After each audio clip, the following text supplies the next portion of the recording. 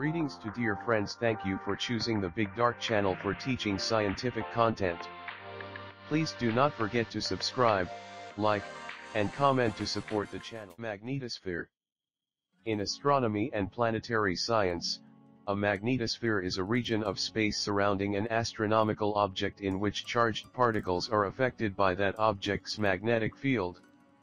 It is created by a star or planet with an active interior dynamo. In the space environment close to a planetary body, the magnetic field resembles a magnetic dipole.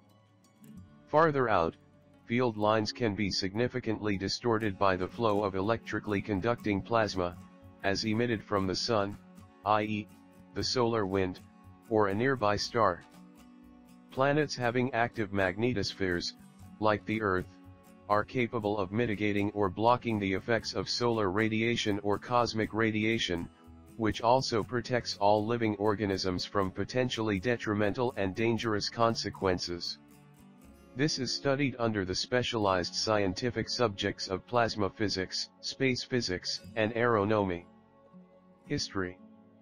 The study of Earth's magnetosphere began in 1600 when William Gilbert discovered that the magnetic field on the surface of Earth resembled that of a terrella, a small, magnetized sphere.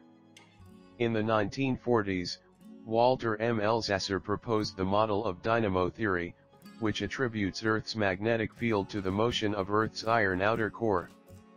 Through the use of magnetometers, scientists were able to study the variations in Earth's magnetic field as functions of both time and latitude, and longitude. Beginning in the late 1940s, rockets were used to study cosmic rays. In 1958, Explorer 1, the first of the Explorer series of space missions, was launched to study the intensity of cosmic rays above the atmosphere and measure the fluctuations in this activity. This mission observed the existence of the Van Allen radiation belt, located in the inner region of Earth's magnetosphere, with the follow-up Explorer 3 later that year definitively proving its existence. Also during 1958, Eugene Parker proposed the idea of the solar wind, with the term magnetosphere being proposed by Thomas Gold in 1959 to explain how the solar wind interacting with the Earth's magnetic field. The later mission of Explorer 12 in 1961 led by the Cahill and Amazian observation in 1963 of a sudden decrease in magnetic field strength near the noontime meridian, later was named the magnetopause. By 1983, the International Cometary Explorer observed the magnetotail or the distant magnetic field. Bow shock. The bow shock forms the outermost layer of the magnetosphere, the boundary between the magnetosphere and the ambient medium. For stars, this is usually the boundary between the stellar wind and interstellar medium. For planets, the speed of the solar wind there decreases as it approaches the magnetopause. Magnetosheath. The magnetosheath is the region of the magnetosphere between the bow shock and the magnetopause. It is formed mainly from the shocked solar wind, though it contains a small amount of plasma from the magnetosphere. It is an area exhibiting high particle energy flux, where the direction and magnitude of the magnetic field are vary erratically. This is caused by the collection of solar wind gas that has effectively undergone thermalization. It acts as a cushion that transmits the pressure from the flow of the solar wind and the barrier of the magnetic field from the object. Magnetopause. Magnetopause is the area of the magnetosphere wherein the pressure from the planetary magnetic field is balanced with the pressure from the solar wind. It is the convergence of the shocked solar wind from the magnetosheath with the magnetic field of the object and plasma from the magnetosphere. Because both sides of this convergence contain the magnetized plasma, the interactions between them are complex. The structure of the magnetopause depends upon the Mach number and beta of the plasma, as well as the magnetic field. The magnetopause changes size and shape as the pressure from the solar wind fluctuates. Magnetotail. Opposite the compressed magnetic field is the magnetotail, where the magnetosphere extends far beyond the astronomical object. It contains two lobes, referred to as the northern and southern tail lobes. Magnetic field lines in the northern tail lobe point towards the object while those in the southern tail lobe point away. The tail lobes are almost empty, with few charged particles opposing the flow of the solar wind. The two lobes are separated by a plasma sheet, an area where the magnetic field is weaker, and the density of charged particles is higher. Earth's magnetosphere. Over Earth's equator, the magnetic field lines become almost horizontal, then return to reconnect at high latitudes. However, at high altitudes, the magnetic field is significantly distorted by the solar wind and its solar magnetic field. On the day side of Earth, the magnetic field is significantly compressed by the solar wind to a distance of approximately 65,000 kilometers, 40,000 miles. Earth's bow shock is about 17 kilometers, 11 miles, thick and is located about 90,000 kilometers, 56,000 miles, from Earth. The magnetopause exists at a distance of several hundred kilometers above Earth's surface. Earth's magnetopause has been compared to a sieve because it allows solar wind particles to enter. Kelvin, Helmholtz instabilities occur when large swirls of plasma travel along the edge of the magnetosphere at a different velocity from the magnetosphere, causing the plasma to slip past.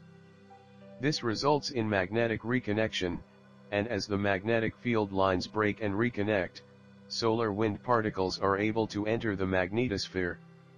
On Earth's night side, the magnetic field extends in the magnetotail, which lengthwise exceeds 6,300,000 kilometers, 3,900,000 miles. Earth's magnetotail is the primary source of the polar aurora. Also, NASA scientists have suggested that Earth's magnetotail might cause dust storms on the Moon by creating a potential difference between the day side and the night side.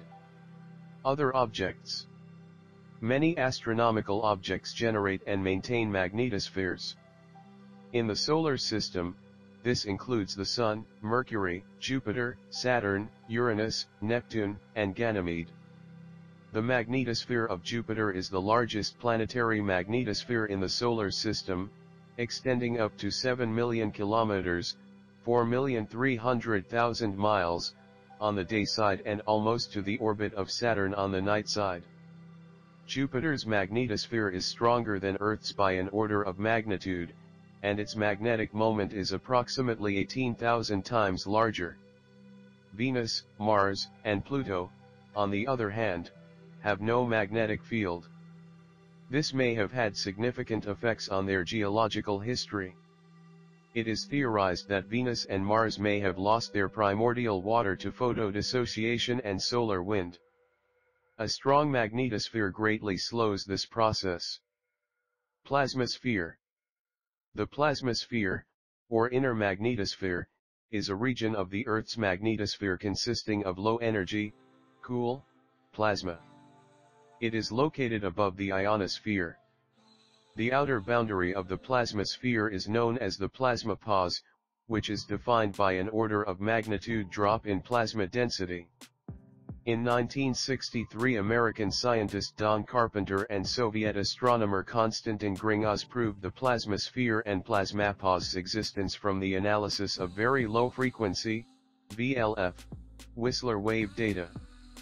Traditionally, the plasmasphere has been regarded as a well-behaved cold plasma with particle motion dominated entirely by the geomagnetic field and, hence, co-rotating with the Earth. In 2014, satellite observations from the Themis mission have shown that density irregularities such as plumes or bite-out might form. It has also been shown that the plasmasphere does not always co-rotate with the Earth. The plasma of the magnetosphere has many different levels of temperature and concentration. The coldest magnetospheric plasma is most often found in the plasmasphere. However, plasma from the plasmasphere can be detected throughout the magnetosphere because it gets blown around by the Earth's electric and magnetic fields.